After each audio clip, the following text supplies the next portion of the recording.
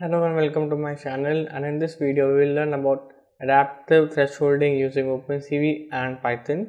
So let us start by importing the important libraries, that is cv2, matplotlib and numpy. So I run this part of code, and next I will read an image from my local computer into the variable image using the cv2.imread function. So I run this part of code as well, and I use the matplotlib function in order to see the image. So this is just a simple image of a book that I used to read when I was in college, and this you can take a similar picture and load it using the cv2.imread function. This is just a simple, as I already said, this is just a simple picture of a notebook page. So next I want to do the thresholding. So in order to do thresholding, the image should be in grayscale format and not a BGR format, since this picture is in a BGR format, because by default cv2.imread reads the image in a BGR format, so BGR color format. So I convert the particular image to a grayscale image using the cv2.convertColor function, and I use the color conversion of BGR to gray, and this is the image that we read. So I run this part of code, and next I try to see the grayscale converted image.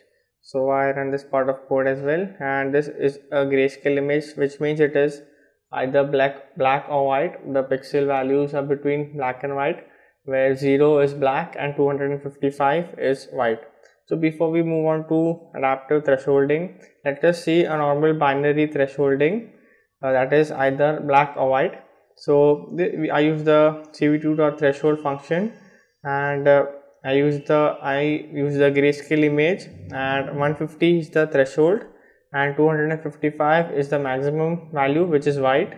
And next I plot the image using the matplotlib.imshow function. And in case if you want to know more about binary thresholding, simple binary thresholding, check out my previous video. So I run this part of code, and as you can see, this is the output that I got using the normal simple binary thresholding. So this does not look good in any sense. So in order to solve the problem, there is a nice method in order to solve this problem. There is adaptive thresholding. What binary thresholding does is it takes a single threshold value for the whole image. But in adaptive thresholding, there are many threshold values in different parts of an image. So suppose this particular part has some threshold value, this part has a different threshold value, this part has a different threshold value. So this threshold value depends on the surrounding pixels of that particular part. So that gives us improved performance and gives us a better image. So I will write that part of code in order to get the output.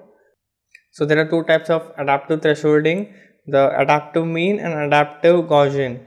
So adaptive mean takes the mean of the pixels in this particular area and gets a threshold out of it, and adaptive Gaussian takes the weighted sum of the pixel in that particular area and gets a threshold out of it. So this is the difference between adaptive mean and adaptive Gaussian. Adaptive mean takes the mean of the pixels in that particular area, and adaptive Gaussian takes weighted sum of the pixels in that particular area. So first I will take an example of adaptive mean. So I will create a variable th2 equals cv2 dot, I'm using the adaptive thresholding. So cv2 dot adaptive threshold,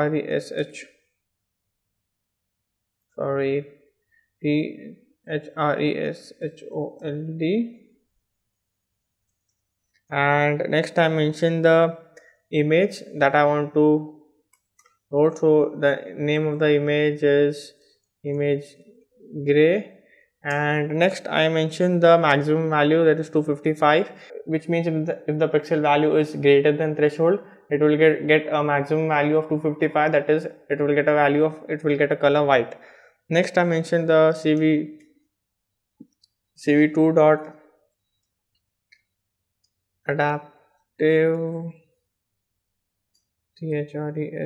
underscore mean because we are currently in this example, firstly we are doing the adaptive mean, and in the next example that we take, we will do the adaptive Gaussian. So we use the adaptive threshold mean function. Next we use the cv2 dot thresh binary function, because finally we want to see a binary output, that is 0 or 255, that is black or white. So this is the number of pixels around that particular pixels on which the threshold will be applied. So this is that particular value, and next I mentioned the value which will be subtracted from the threshold value, that is the mean threshold value. So next I copy the matplotlib function in order to display the image. I copy this part and I paste it here. I just change the variable name from th1 to th2 and I run this part of code. So I got an error, it was expected. I forgot to write the C here.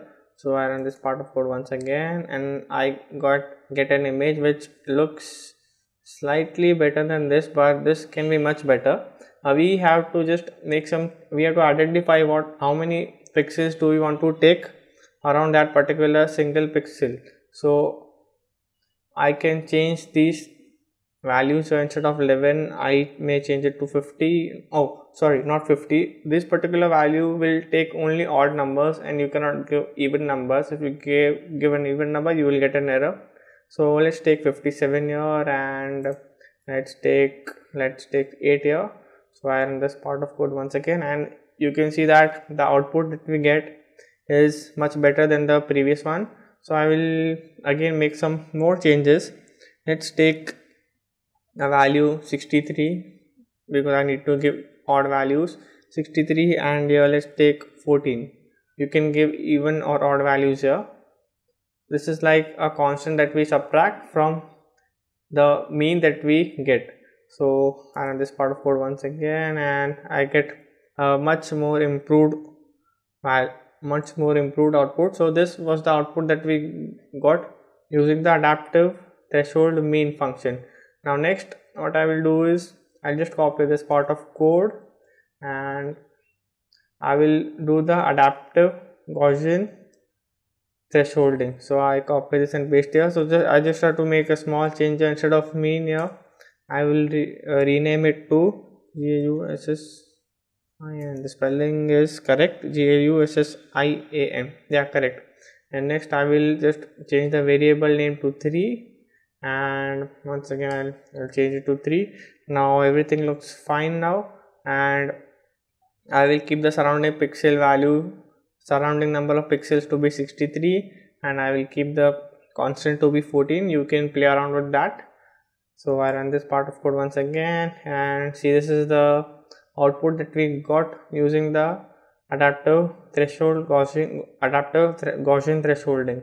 So you can spot the difference between the two. Here the text is slightly not properly visible, but in this example adaptive mean thresholding, the text is slightly much more properly visible.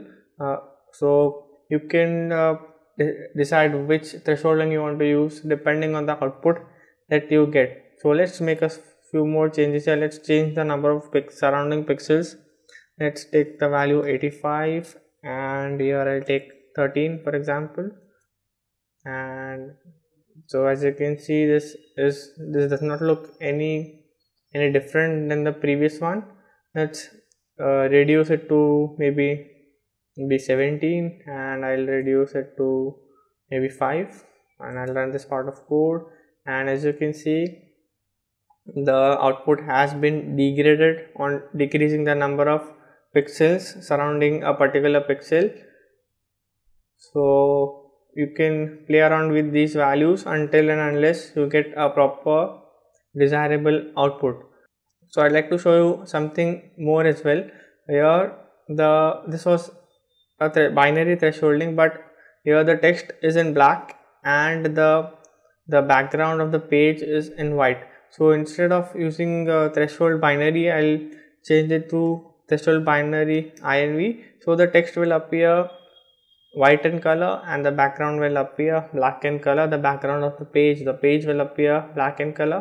So I'll change it to, let's take 85, I'll change it to 15, and I'll run this part of code once again.